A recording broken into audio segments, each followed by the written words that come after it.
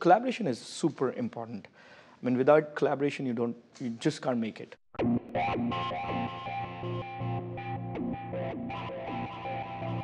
My name is Rustam Sengupta.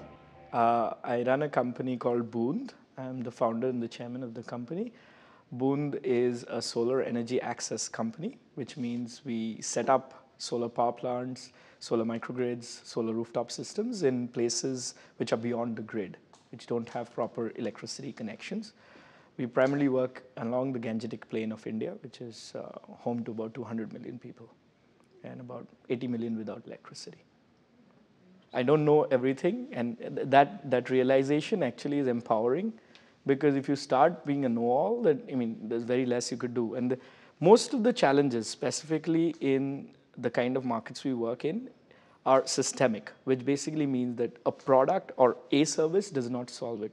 You got to bundle it up with a lot of other conveniences. So just a simple example, when we started setting up these solar rooftop power plants, right? We found that the customer does not have the money to buy them, or the communities don't have the potential to pay for the capital expense, right? So that means we've got to involve a bank or a microfinance or a financial institution, which means that my model is really going to grow only if I have a consistent strategy of engaging with these partners. So which means more collaboration. So we had to do all that. So the product is about 30-40%, but the collaboration with the financial institutions is important.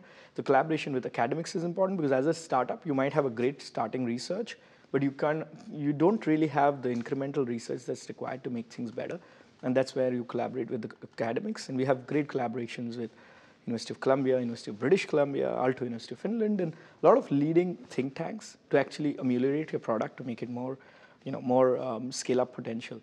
And also, you got to keep collaborating with the civil society and as well as the nonprofit sector, especially in the kind of work you're doing, so that you keep the community engaged with yourself.